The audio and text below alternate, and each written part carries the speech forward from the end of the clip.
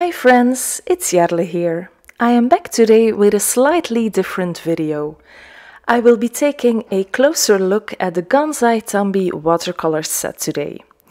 I will also be making two watercolor backgrounds using this set. As you just saw, I already swatched them out when I first got this set. This is just on the inside of the packaging. But since I haven't played with these watercolors in ages, I really wanted to try them out again. And the best way to explore watercolors is to swatch them, I think. As you can see, this watercolor set has different individual pans, and these pans are larger than those in other watercolor sets I own. So it holds lots of paint, but it also allows easy access for the brush. Also, I like that I can take out the individual pans, so if I only need about 2 or 3 colors, I can just remove the pans from the set and place them next to my watercolor project. To make sure that you'll place them on the right spot again, it has a number on the back of each pan, which corresponds with the number in the set itself. For my swatch chart, I trimmed down a piece of paper to fit inside this set. I always like to have my swatch chart inside my watercolor set. I'm also using a brush from Tonic Studios. This is a size 9 round brush. I'm also just exploring this brush set from Tonic Studios. I find it can contain a lot of paint and water, so far I'm happy with the quality of these brushes. So here you see me swatching all of the colors. I always go in with the full color and then I rinse my brush. I dab it off on a paper towel and then I go back in to spread out the color. And this gives me an idea of how the full color looks and also how it fades out when you add more water. These watercolors are known for their vibrant and intense colors, and this is also what I like about this set. I don't think I will use these for detailed watercoloring of stamped images, but for watercolor washes and watercolor backgrounds, these are great. There are also different sets available. I have this 36 set, but I know you also have an 18 and a 48 set. Like I mentioned before, I've had this set for quite a while, but the last 2 years or so I just haven't been watercoloring that often.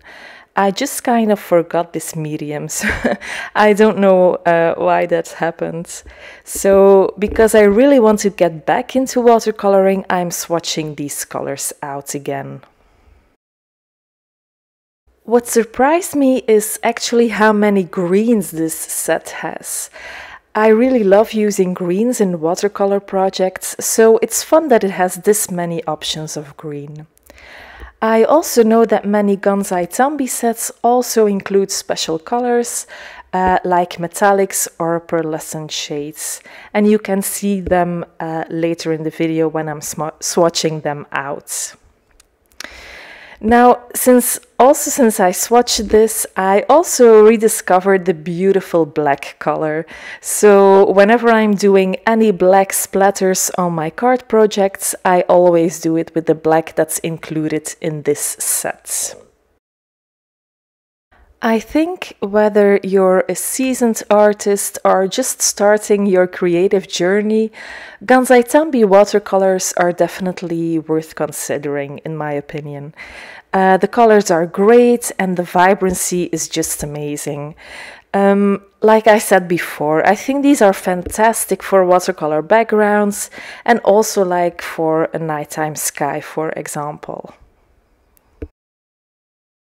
By the way, for this swatch chart, I used some Florence textured watercolor paper. I don't know if I say this right. Is it Florence cardstock or Florence cardstock, like in French? I don't know. But also with a black micron pen, I added the names of each color and the color numbers on the chart as well. As always, you can find a full supply list in the description box below.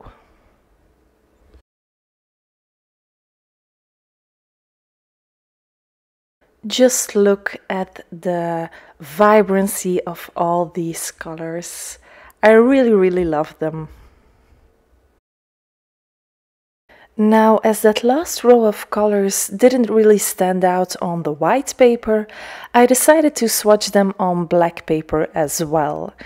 In fact, it's just the first two colors of that last row that you can't really see on the white paper. The two last colors are more metallic, so you can see them on white, but these are more beautiful when you paint with them on black paper. So here's a final look of my swatch charts of today. All the colors on white watercolor paper and the last 4 colors also on black watercolor paper. I hope this gives you more of an idea of all the colors in the 36 Gansai Tambi set. As I wanted to experiment some more, I decided to make 2 watercolor backgrounds using this set. I'm using a flat brush from Tonic Studios for the backgrounds, and then that round brush was used for the white splatters on one of the backgrounds. I taped some Florence cardstock on my Make Art station, and it is just slightly larger than an A2 sized panel. When you're using lots of water, it's always best to tape your paper down, so it prevents it from warping. And I started by wetting the entire panel with just clean water, making sure it's all nice and wet. I wanted to create a rainbow of colors on this background, just testing out how much water the watercolor paper can hold and how each color blends into one another. So I started with a red shade, and then I came in with an orange. I slightly overlapped the colors so they blend nicely into one another. Also, I tilted my board just a little bit so the watercolors could spread down more, if that makes any sense. Then I also added in a little bit of yellow. But on the final card you won't really see that yellow very much. It kind of got lost between the orange and the green. You really have to make sure to add enough water. You really want a nice blend between the colors so there are no harsh lines. And if you do have any harsh lines, just add water and they'll magically disappear. Then I also added the green shade, but it's more kind of like a yellow-green, I think. And then I chose a blue-green as the final color. So what I said before about prepping the paper with water and then adding wet paint on top of it, this is called the wet on wet technique. For these kinds of backgrounds, I like to use this technique to make sure everything blends nicely. I also use a flat brush because it's much more easy to use than a round brush when you're just like spreading horizontal stripes of paint. I dried the panel with my heat gun. You'll see that the piece always dries back just a little bit, so it's more pale than when the paint is still wet. So I did go over it with a second wash of the rainbow colors. So I actually did just the same thing, but now I didn't have a wet surface anymore. So it's more the wet on dry technique. And with this second layer, you can see that the colors are way more vibrant. So here is the final rainbow background. I really love it. And also that Florence watercolor paper really holds lots of water. For my second background, I started the same way. I taped my panel on my Make Art station and then I wet my whole panel again with lots of water. So exactly the same as I did before. But this time I want to create a gradient background, so I chose some different blue shades. I started with a very pale blue color, dropping it in on the wet paper, and then I just came in with a few different blues of different intensity, overlapping the colors just a little bit so they blend nicely into one another.